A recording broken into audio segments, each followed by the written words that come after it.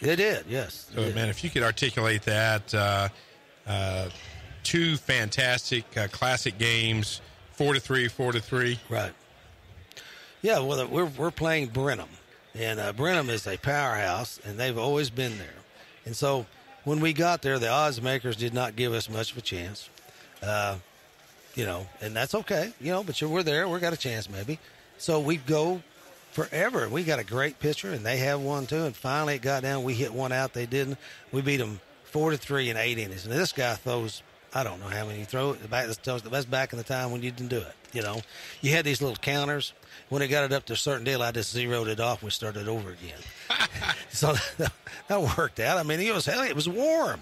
He was fine. You went out and asked him, what did he say? I'm good. That's all I wanted to hear. So anyway, we won that one. And the next day we're going to play Cal Allen.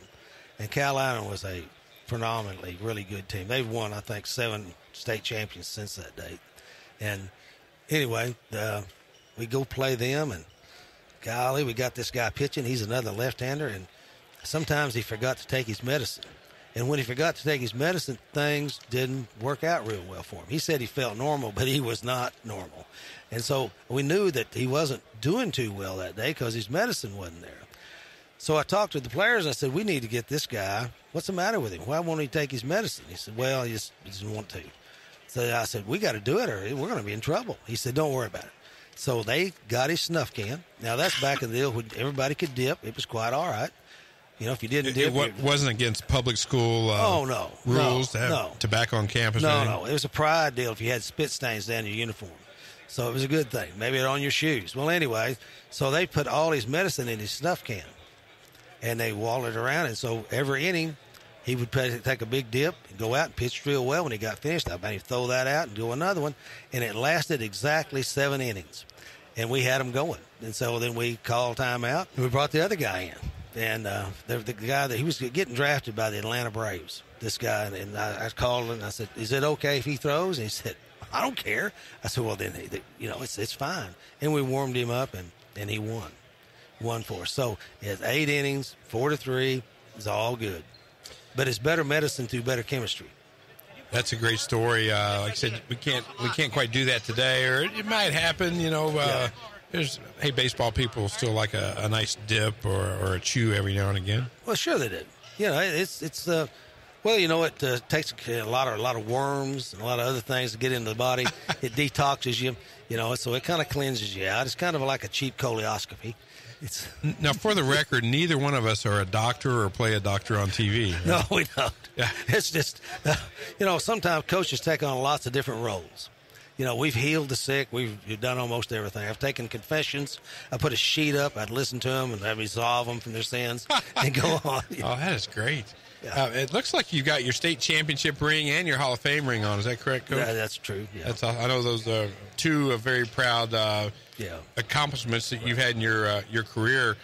What are some other things that stand out that I know it's hard to really zero in on 1 or 2, but some things over your 28-year high school career. We'll talk a little bit here in a minute about some things you did at the private school and college.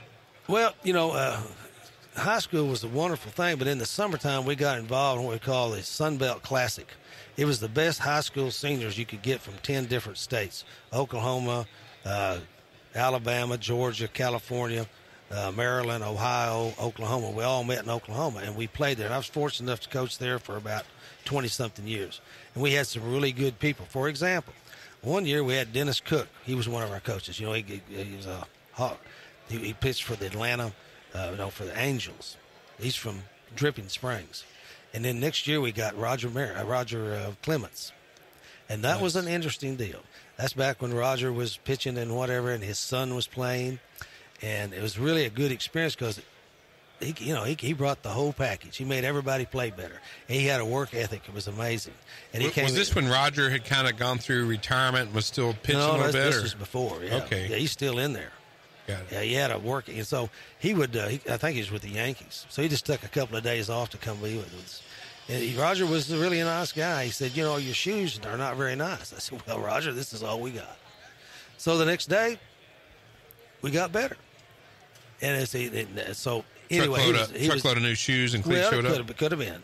And so he was very nice to us. He took good care of us. So the reason why I tell you this is because the state of Texas, we would gather up our best players, and the association here is the ones that sponsored it, and we would go up there and play, and most of the time we were able to do very well.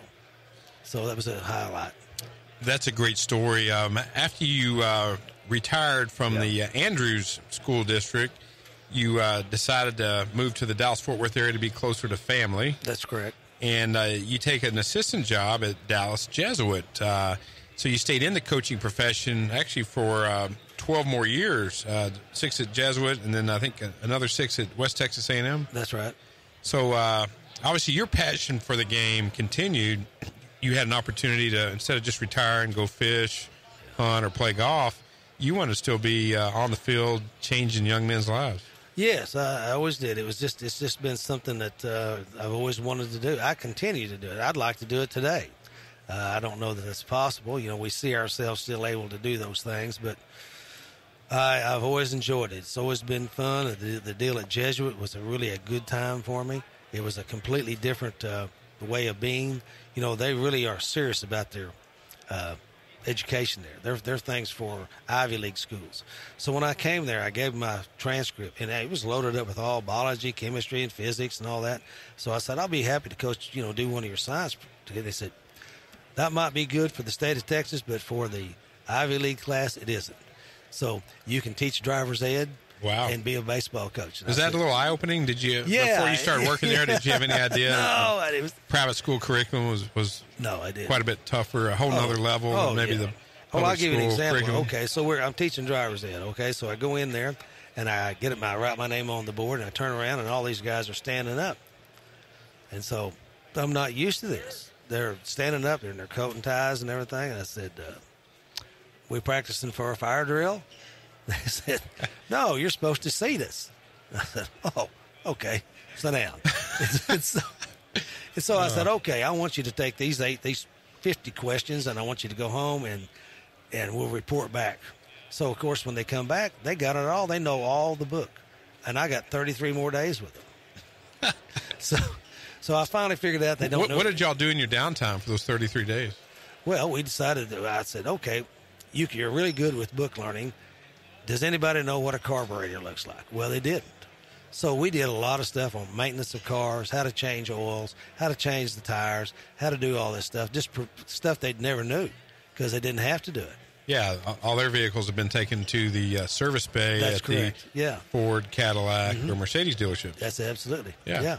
So they enjoyed it. They liked it. It was something that they enjoyed. And, it was crazy. I mean, the people there at that particular time, when you take motor vehicles, they'll have all kinds of stuff, driver's ed, beware, and all that stuff. Not those guys. They may take them all off of them. And they said this will make them better drivers. So we had to drive 635, I-35, I-45, all those things. And it was scary. Downtown Dallas. It was a awakening for a guy that lived out in West Texas and didn't know anything. It is tough to drive in major metropolitan areas. If you're a small town, whether it's Kentucky, West Texas, or Georgia, you rarely have to get on the interstate. But in these major metropolitan areas, you got to hop on the interstate to go anywhere. Yeah, so I learned a lot from them. I enjoyed my time there. How about West Texas A&M? You jump up to the college game for a couple years. What's the contrast between working with the 15 to 18-year-old kid versus the, say, 18, 19 to 22-year-old kids? Well, you could use a different vocabulary. You could probably use words that had more than one syllable. No, their attention span's better. They want to learn. These other guys just thought they did. This is their profession. This is going to make them better. So the attention, the focus, all that, it was much, much different. And I enjoyed it. It was fun. Had a good time with them. For the coaches that are listening, or if you're hearing something that you can share with another coach, tag them, share this podcast with them. But Coach Halsey, what are 2 things you could share with a coach that's only been in the business, say 5 years or less, that plans on making a 30-plus year career out of the great profession of baseball? What are some things that you learned along the way that you can impart to that coach that's listening right now? Well, just know it's not going to be an easy road. And that's okay. We don't expect it. That I tell you what, all that stuff you tell your kids about persevering and all that other stuff, it applies to you too. You've got to be able to do that. You've got to be able to adjust, and you got to like those guys. They're playing for you. And sometimes it's kind of like tough love. They don't like it either, but at the end we all decide. So my 2 points would be, know that it's going to be a hard road.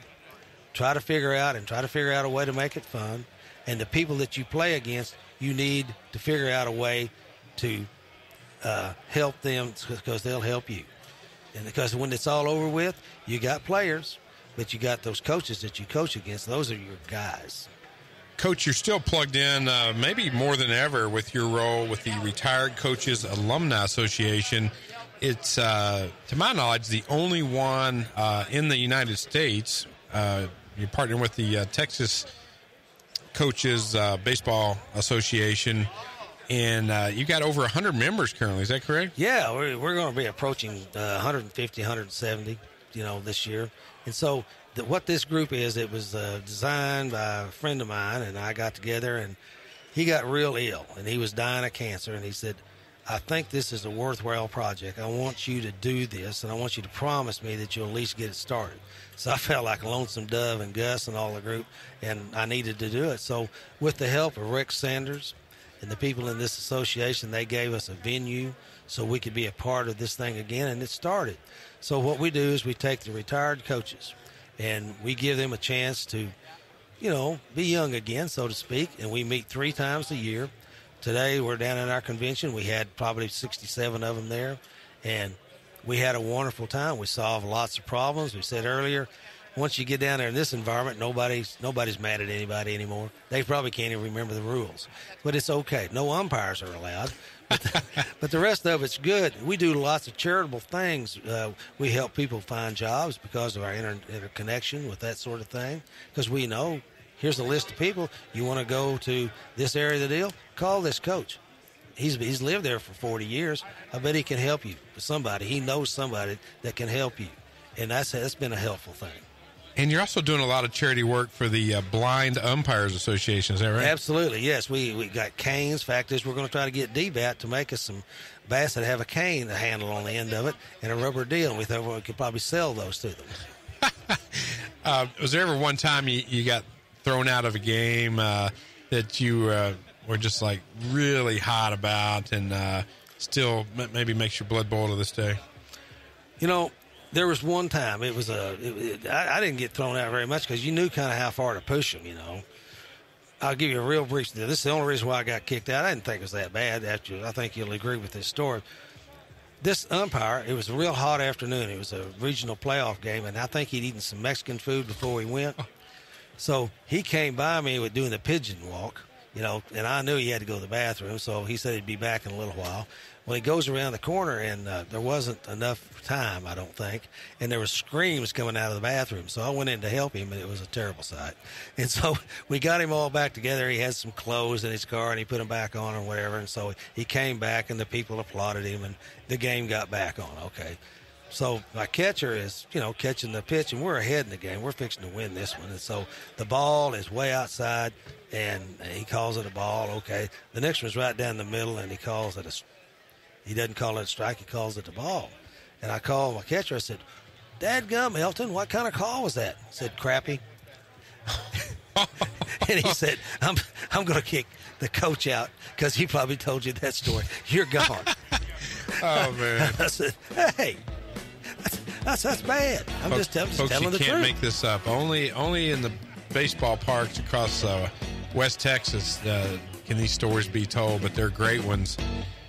Coach Joe Ray Halsey was in the house. Thank you so much for joining us. Yes, sir. Thank you. I enjoyed it. Hey, everybody. My name is Kyle, and I'm the producer for Behind the Dish with John Piper. We put a lot of effort in here to bring you the topics and guests that we think are relevant to the sport of baseball and to your everyday life. Thank you for listening, and we'll see you on the next one.